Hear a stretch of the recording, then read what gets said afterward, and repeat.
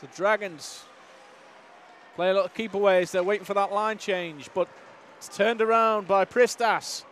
Stefan Pristas held up whilst looking for Kemp or Stones out front. Stones loses it in his skates. Tried to get it to Kemp.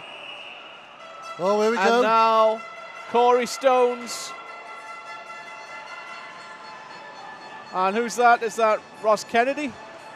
Possibly, yeah. Yep. Both men are going to go for it. This is unusual. I don't think I've seen Ross Kennedy in a fight before. Skating to centre ice for dramatic effect, of course, Gary. Well, good punch by Kennedy there. And another one. Stones. Oh, and a third by Kennedy. He's getting him in. Stones is not. Oh, he's overpowered him now.